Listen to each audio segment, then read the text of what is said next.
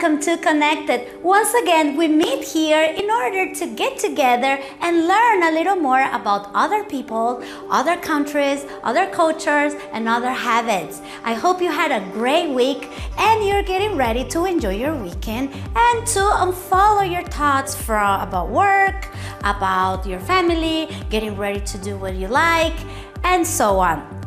I want to remind you that I'm talking to you all the way from Santa Cruz, Bolivia in South America. My name is Fabiana Espinoza and I'm gonna be guiding you on this journey.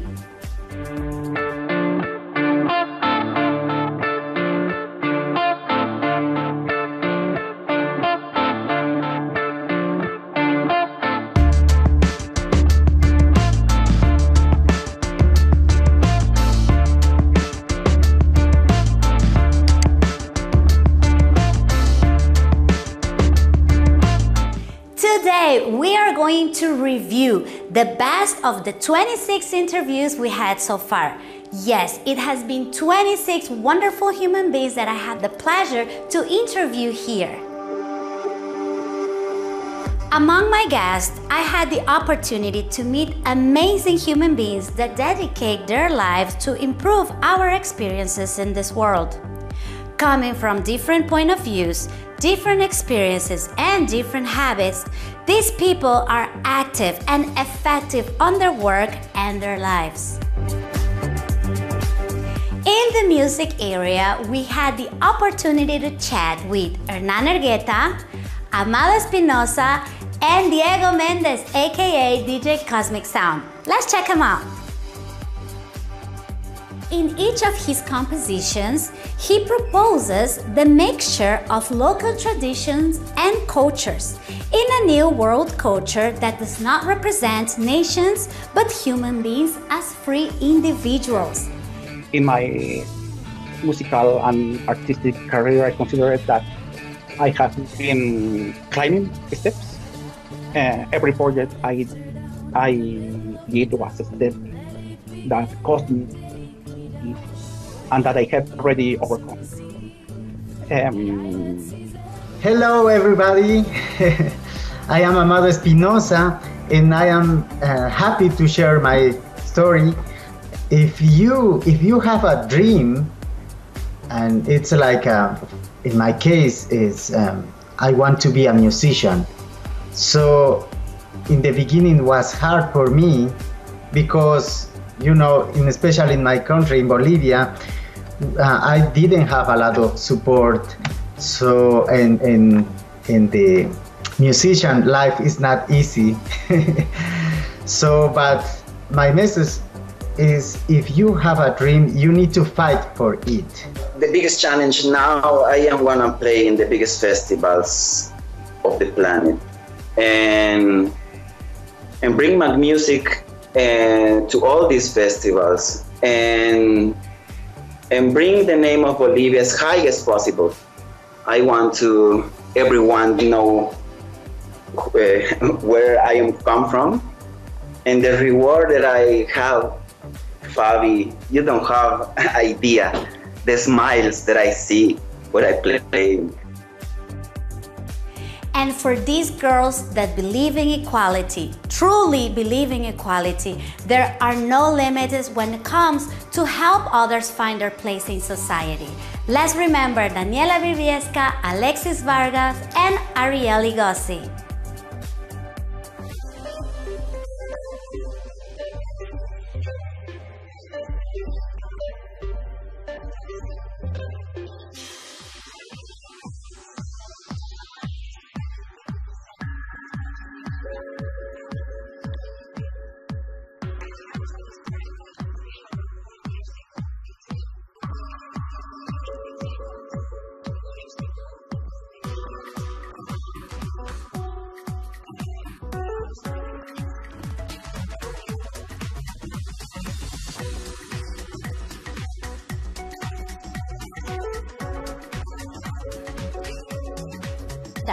Her name is Alexis Vargas and she is living right now currently in Vancouver, but she is originally from Bolivia. being passionate about what you do is key, right? So whatever you do, if you are in the business sector, it's fine. It's just that you need to do it with passion, because then you're gonna feel good about your job. And if it's not part of your job, just serving in the nonprofit sector, then you can find ways to serve. So I think passion is one of the key points here. And if you feel passionate about serving and you really want to live to serve, do it, and be patient, I think, because it's not easy. Especially in countries where the social sector is not as developed as in the developed countries, it's very hard it takes a while, right, to find the resources, connecting dots, and building relationships. And the third one actually is building relationships.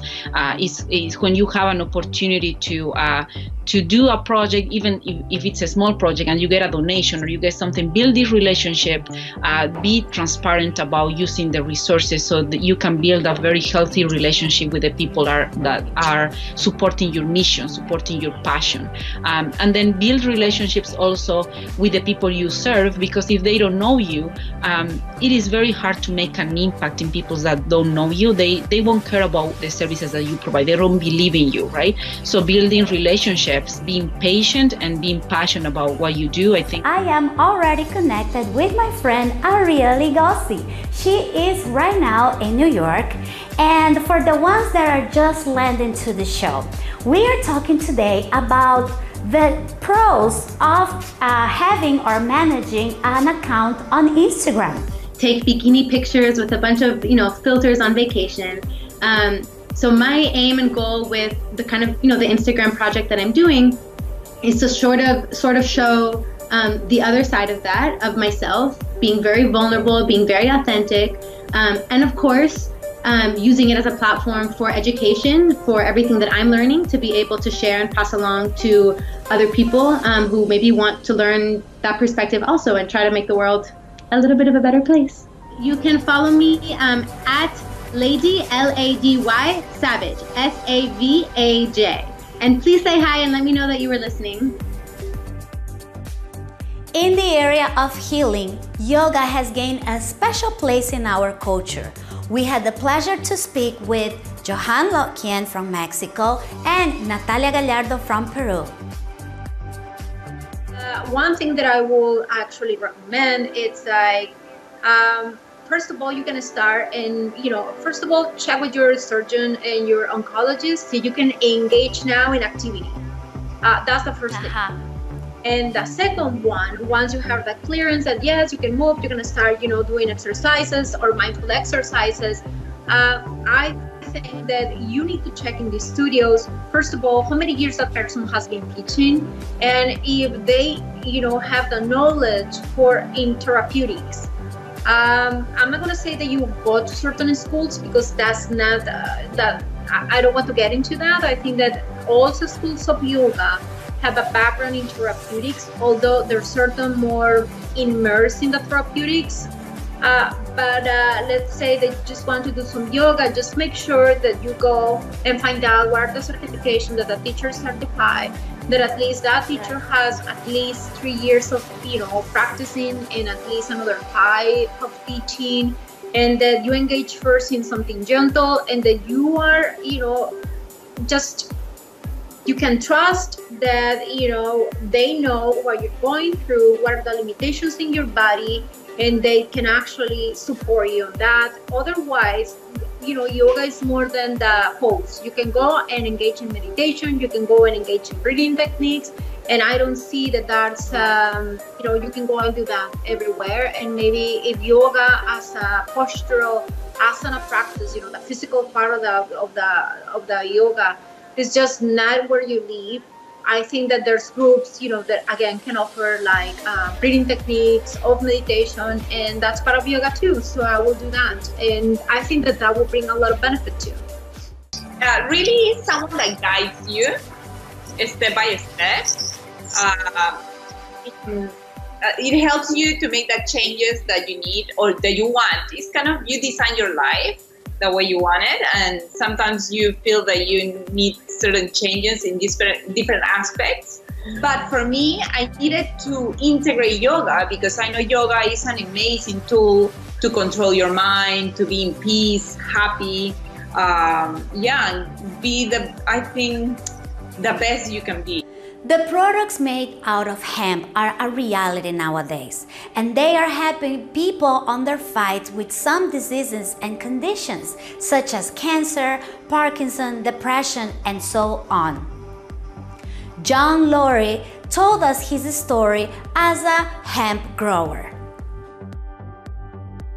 Yeah, this is something like an old-time story because once same people started in the 90s, middle of the 90s, was the law in Swiss more liberal to cannabis.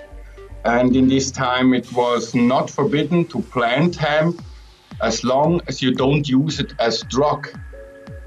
That means as long as you produce some iced tea with it and take the THC out, was no problem to produce something. But this was also a thing that we can produce a lot of different products in this time. And exactly, you can do a lot of with it. Then the next comes the seed. Seed bring oil that you can use for oil that you can use 100 years before for burning lamps.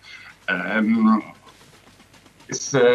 other thing is a really good oil. It's like olive oil, you know what I mean? It's a vital oil. It has a lot of vitamins inside, amino acids.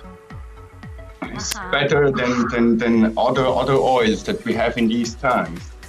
But in this time, I think it will get a big revival, especially for food, medicine, and for textile.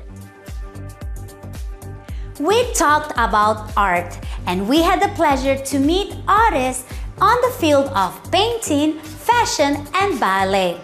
Enzo Barbado shared the art of embroidery. And from Miami, Chloe Freitag delighted us with her determination and power on the path of ballet.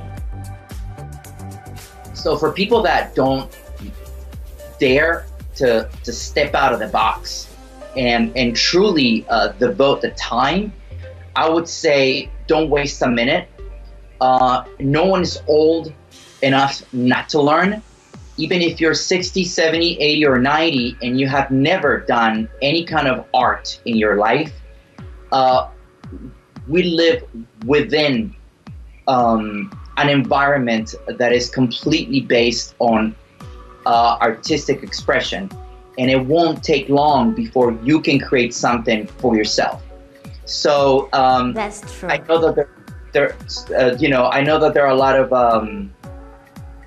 cultures in which perhaps men are not seen doing a certain type of art or craft. And you need to remove that from your brain. And you need to understand that stigmas don't take you anywhere but to failure. Everything you pursue in life should be done with a blank page, and never go in thinking that what other people think or what other people have done in the past are rules to abide your future. So anyone should be, and in fact, Fabiana, I encourage everyone in this program and anyone that is listening to our conversation to keep something in mind. You must have an artistic part in your life in order for you to thrive fully. Even if you're a completely non-artistical person, there is something that can be done. You can do. Yes. So work the left and the right of your brain. Don't just focus on one. And this will keep you happier, healthier, and more connected to the world, to nature, and definitely to your surroundings. So just dare to do it, and don't be afraid, and ask questions, read, and like I said, there's free information in different channels, the internet, and something that a lot of people don't do these days called books. You can also go to a library.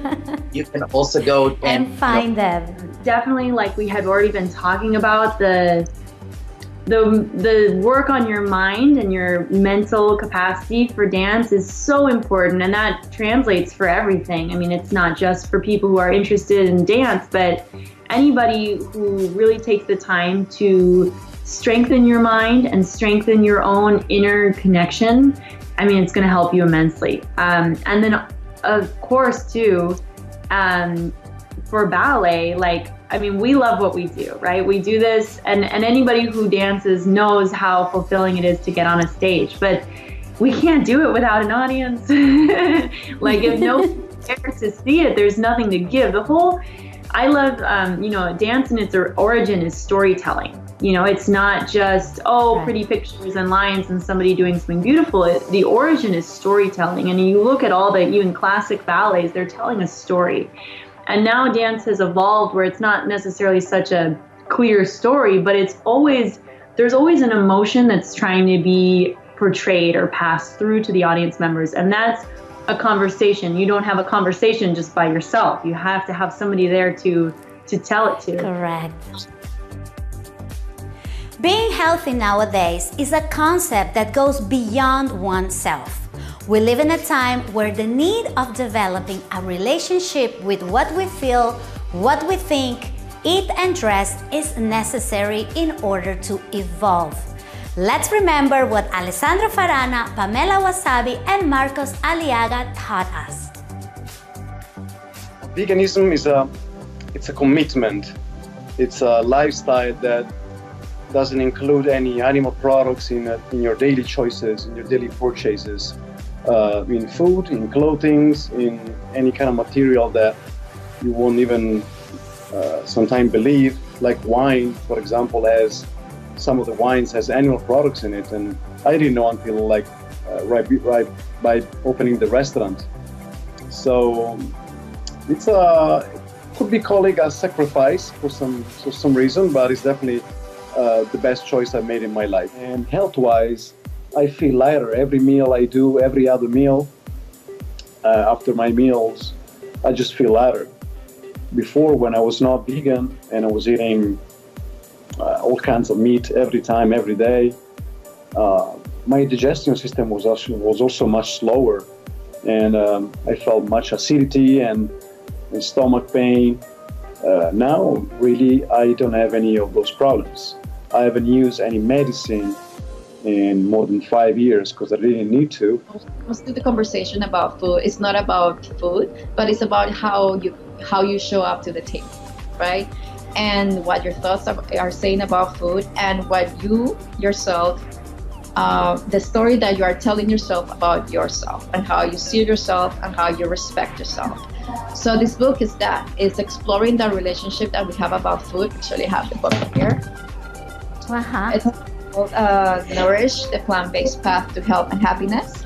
And the whole idea is that for me, in the path, the way that I befriend food is through this path of plant-based, this discovery of plant-based cuisine that I had. But my invitation is not to instill a dogma in you, but my invitation is to invite you to understand that you yourself have a very intimate relationship with food, and it's your job to discover it, to explore it, and to enjoy it. I would say now, in the beginning, sustainable fashion was in a group that was looked upon by a lot of people that it was boring or it wasn't, as fun, and a lot of people didn't take it seriously. And I find now it's, especially the younger generation, is really focused on building a better future, sustainability, animal rights.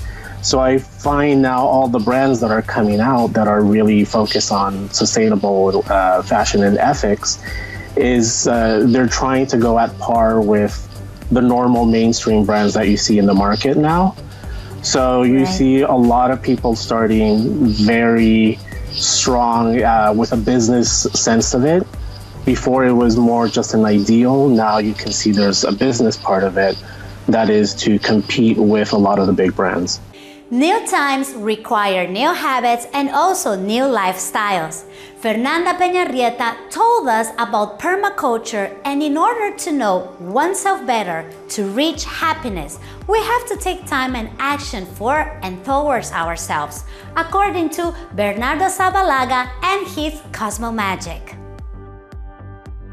So as it sounds, it kind of brings the idea of having a new type of relationship with nature, but also with yourself. Is that correct? Yeah, exactly. Yeah. To consider, the other, not only to someone who you are going to take advantage, just to everything you say, everything you put in the earth, as well you put in your heart, you put in other ears, that will bring a lot of consequence for before. So to take care of every relationship in permaculture, there is like 3 ethics, like principles, and one is to take care of the earth, other is to take care of the humans, and the other that is very important right now, fair shares, no? Because now we have this unbalanced system.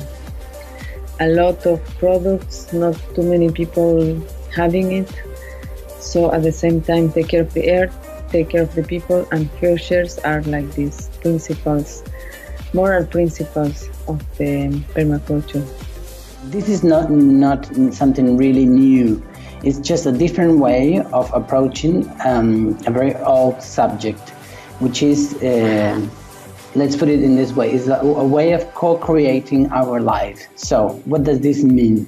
This means that what I teach in a way is to understand how we develop our awareness of how energy works. And in the way that we develop this awareness, we can broaden up our perception, and when we expand our perception, we can understand how we are creating or co-creating our life with other people, with other humans, but also with other expanded ways of thinking the energy, which is the universe. That's why this practice is called Cosmo Magic, which is cosmic co-creation. The magic is a word that I in a way lend from old practices, which is the magic practices, but to talk about this term that I'm calling co-creation, which is the way we create our lives, the way we co-create it, the way we manifestate in the energy. Sometimes in history, we can find valuable information that can help us find what makes us more alike than different. Dr. Karim Reyes and Dr. Andrew Morrow were in charge to open our minds with their knowledge of the Middle East culture. In the same fashion that it is dishonest and duplicitous to take quotations from the Quran out of context, it is deceitful to do the same thing with the Bible. And so in that presentation, in that article, I take certain problematic citations or verses from the Bible which incite violence. And so in the same way a person can use the Quran to try to demonstrate that Islam is a religion of hate and violence, a person can easily do the same thing with the Bible in order to prove that, Christianity and Judaism are religions of hatred and violence.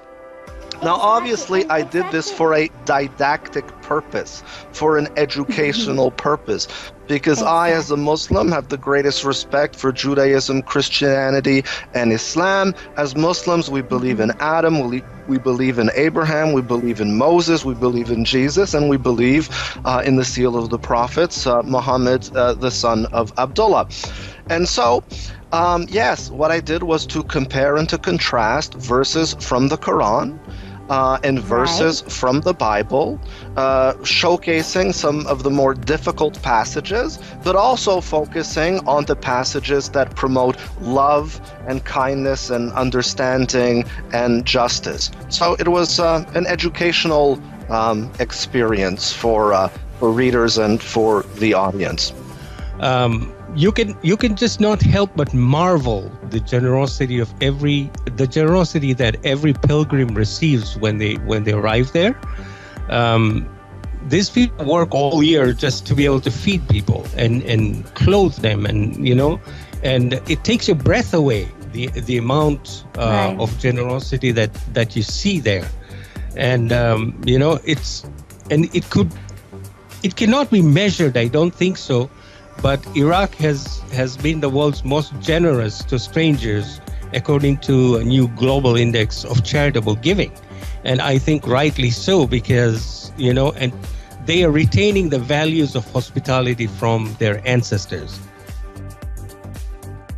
I personally love learning from people and their experiences. Noah Friedman, Flor Francis, and Heidi Setaro are professionals that know what they want regardless of the country they find themselves in.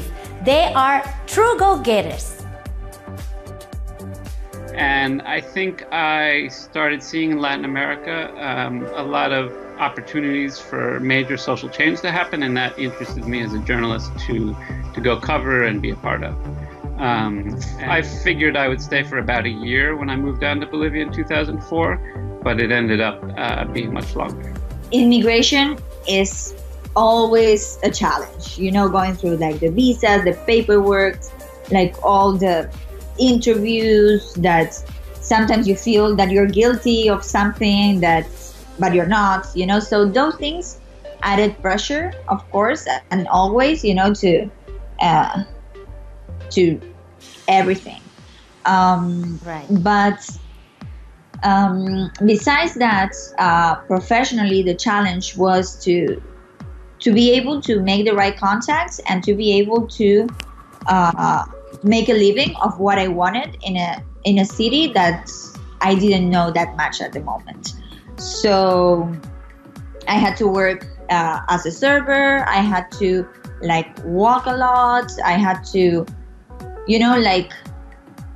hustle in a way until I got where I wanted to be, and until I was able to make a living out of music and out of marketing and journalism. I love to visit. I love to go anywhere, all over the world, to be able to see them close up. Obviously, in our day-to-day lives and in the cities that we live, we are very limited to what we can see. I don't like to see animals in zoos or in shows. I don't like any of that. I don't even photograph with animals that have a chain or have something in their ear or neck. I don't like that, because that brings a story to me. If I'm going to photograph an animal, if I'm going to be with an animal, I want it to be natural and when they're relaxed and happy. So to me, that's an experience I just can't describe. The importance of knowing our roots, our culture, and the amazing products that only some countries make is almost mandatory nowadays. It is pure pride. Enzo Moreno and Alejandro Bilbao La Vieja have their stories. Long considered the national spirit of Bolivia, the Bolivian government has enacted a series of legislative actions to officially recognize the Singani as an exclusive and native product of Bolivia. Yes. Well, basically, it was the need inside of the community, of the Latin American community, having a space that will reflect important aspects of our culture, of our background, of our heritage. Latin America is a very diverse region, going from Mexico to Central America. She was one of my first guests, but for as much time that have passed, we haven't forgot her. And we still remember, and I still strongly believe that what we need in this world is more people that take time to share experiences with others. Mama Edie, a storyteller that dedicates her life to do that, to create moments and to share the love she has on herself. And so I began with George III. I became George III, and I explained that he's called George III because his daddy's name was George. He was George II. And his daddy before him, he was George I. And that's how this guy got to be George III. So within the story, not only am I teaching the civics aspect, but I'm also teaching that system of naming, you know, somebody is the third and the fourth and that kind of thing. So I became George III, sent his red coats over. I became the red coats. I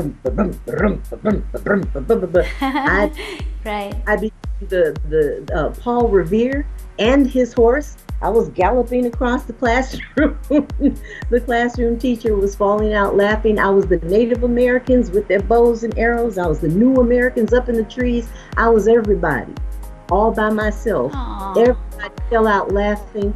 But the key is that after I was done, the children had learned all the concepts they needed to understand, and they all, every last one of them, passed that test. And I said,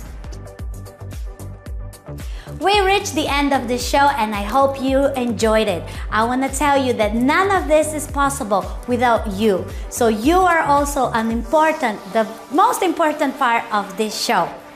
I want to see you again in 7 days. If you know somebody that is doing something great for the world or would like to share their story in order to inspire, teach, or help someone, please write me. My email address is conectadosbolivia24@gmail.com. Stay connected, and I'll see you in a week. Goodbye.